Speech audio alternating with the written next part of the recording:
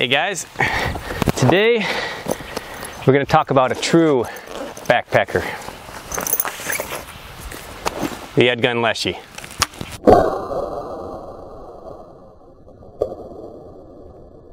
So, the Leshiy we saw last year at IWA Germany,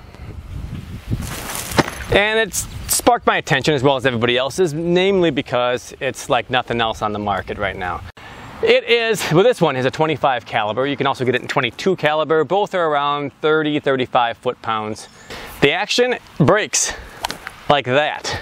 And let me get closer to you. So what you got here is a pre-charged pneumatic with the cylinder back here. So the hammer is in this part right here, and it strikes the valve in front of the air cylinder. That lets air straight line through the barrel. About a 5-inch big old shroud on the end here. This is integrated, and when I first saw it, I think to myself, well, that kind of sucks. You can't add any more moderation to it, but you don't need it. So no sweat there. You don't need to put anything more on this. This gun is absolutely backyard friendly. So when you cock this thing, you break it back here, right about there it cocks, and then it keeps coming around and it hits the safety right here. And that engages the safety automatically if you come all the way. So when you go back, now you have to take the safety off to shoot the gun. You guys know how I kind of feel about automatic safeties, and if you don't, I'll tell you, I usually don't like them one bit. I always forget, especially on the brake barrels, when you break that, bring it back up, get that bird in your sights, and then, But because of the positioning on this, right on the index finger right there, it was no big deal at all. I quickly got used to it, and it's an octagon here, which adds to the cool factor, I guess. And the gun's really sturdy. You can grab it here, grab it back here. I showed you that at IWA, and it's one of the things I like about this thing is when you collapse it, chuck it in your backpack, you really don't have to sweat much other than is gunk getting around here. You probably want to be a little careful of that. So what I like about the gun first, isn't that how reviews are supposed to go? First we say what we like, then we say what we don't like to give ourselves more credit. Well, here's what I like about it. The shot count is pretty damn amazing, given that this is all the bigger this air cylinder is. You got a pressure gauge down here on the end. The cylinder, I don't know what it holds. It's got to be like less than 100 cc's. Given what it holds, 20 shots, 20 good, usable, consistent shots, yeah, that's pretty solid. The scope I have on here is not one I would normally pick. This is an MTC Viper Connect. And what makes this scope unique is its massive field of view, and I'm talking massive. We're going to film some shots in a bit, and through them shots you will not actually get to see the full field of view on the scope. And the reason why is because no camera has a lens capable of capturing that. Luckily you do. It's attached to your head, and you have to get your eye dang close. I mean, like, remove the sunglasses close to this thing in order to get that. Some guys don't like that. And of course, you would never want this for a center fire rifle. You go home with a black eye. But for an air rifle that has no recoil, it fits the bill well for something like this. I mean, you can see the whole damn field, especially if you dial it down to 3 power. It's nuts. Actually, at home, I did a little experiment to show you guys what this would look like looking through the scope. So here's what it looks like with the camera attached. And with the camera attached, it just looks like your standard scope, crosshairs in the center. But what you don't see looking through that scope, because of the limitations of the camera, is all the space around that reticle. I actually use that camera that I'm filming with to show that, and the reason I know it actually is what it is because when I looked through the scope, I picked the landmark of that light pole and this little thingy over here on the right hand side. So I know I could see that through the scope, and so I showed you that through the camera. So the scope is actually a ton like the gun, in my opinion. It's that it's a niche product. It's made thinking outside the box. It's made thinking differently. And so just like the gun, it is not going to be for everyone, but those who do like it are going to love it. If you do buy this Viper Connect scope, they made one with like a 30-inch bell here on the end, and that was because a lot of people were griping they didn't like the look of this kind of straight line thing. I'm telling you, do not get that one. It's foolish, because in almost all cases you'll have to double mount the front of it, and if you have that bell piece on here, you're going to limit yourself considerably as to where you have to put your scope mounts. It's just as good as the other one. I've looked through them both. Do not bother with aesthetics. Stick with the one that makes sense. So I've been using it now, about maybe 2 or 3 months. And where the gun excels, admittedly, is in the places where you can't take a traditional rifle. At first I took it out and I just used it everywhere just because I was so high on, just this unique looking little pistol. But in time, reaching out to those 40, 50 yard shots, when I tried using this, I missed a few times, more than I'm used to and more than I'm comfortable with. So I would go back to my traditional rifle on those shots. So is this a gun for someone looking for a first PCP? Heck no. No way, Jose. It's niche. Its space is in between the rifle and the pistol, with the convenience of a pistol and the power of about 70% of a rifle. Accuracy, 70% of a rifle. Some good news. The Atlas bipod fits right here on this piece of Picatinny.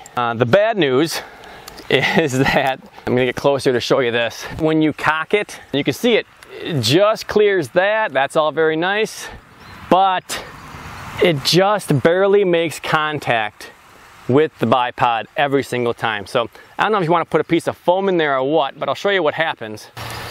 See that? I got a little white mark there from coming around. That's from about maybe 40 or 50 shots without me realizing what was actually happening. That said, it does look pretty cool and it works very well. So that's a lot of guys' checklist. Decent shot count, accurate, quiet, tiny. That should be your whole checklist, right? Well, there are a few things that you should be mindful of before you buy it. I wouldn't call them deal breakers by any stretch, but you're gonna wanna know about them. So the trigger, I'm pretty much used to a very nice 2-stage trigger on all my guns by now. And this gun doesn't have it. It's got a single stage. It is very, very soft, but it creeps a little bit, then goes off.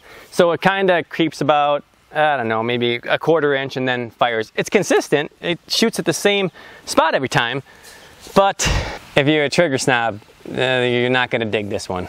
Everybody wants to know like how it shoulders and how it holds. It shoulders and holds like you think it would. It's a smaller gun, a little unwieldy, not great off the bench. This is not made for you to be shooting groups. This is made for you to be greasing rabbits at 30 yards. That's what the gun should be used for. I did choose a 25, namely because I like to kill critters and 25 just hits harder. If my primary target was pest birds, grackles, starlings, I'd probably opt for the 22 instead because you can reach out a little bit further because the trajectory is better. I wanted to kill rabbits and squirrels at 30 yards, so I took the 25. So, does this have a place in my cabinet permanently? It does, and I'll tell you why. It's because of what I alluded to earlier.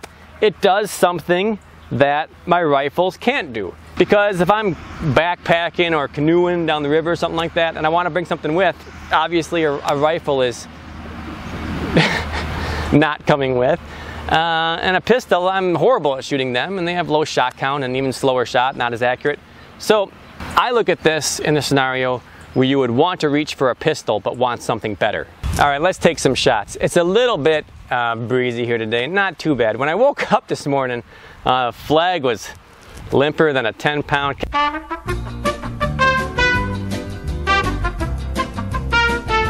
Not appropriate. There was no wind at all this morning, and now there's a bit of a breeze. Nothing too major. We're gonna set a target out at 50 yards, take 10 shots with it, and I'll show you what you can expect.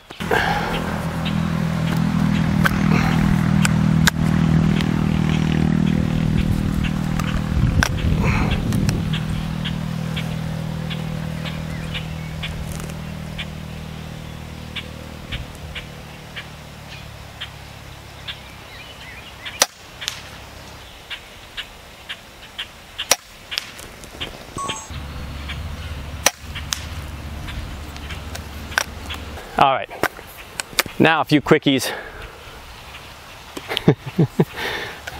using just my eye. Oh, you need a camera down there. Where's my phone? All right.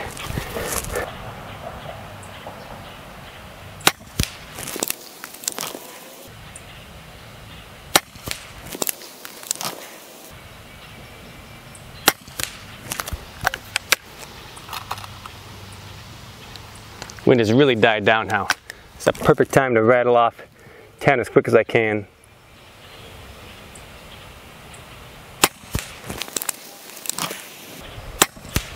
And open my mouth. 5.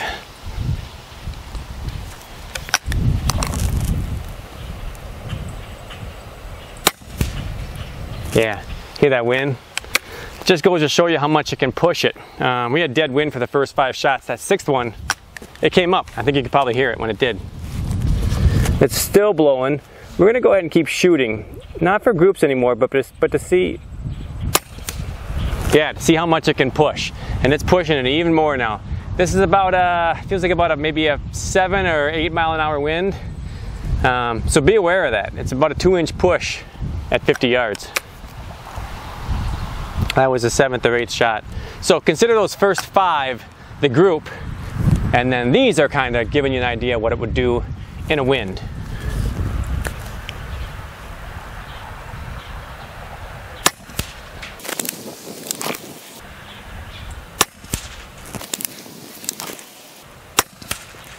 Yeah, starts blowing around and gusting and moving considerably.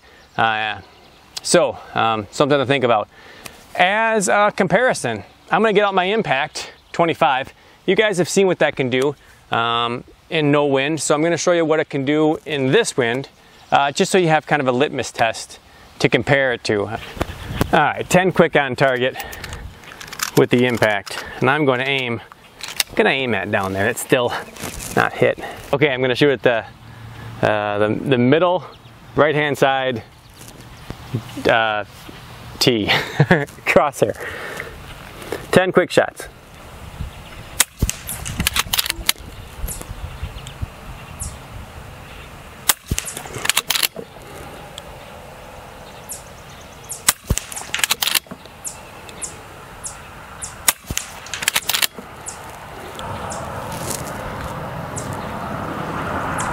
I actually waited for a little bit of wind to come up to deliberately try to make the test as accurate.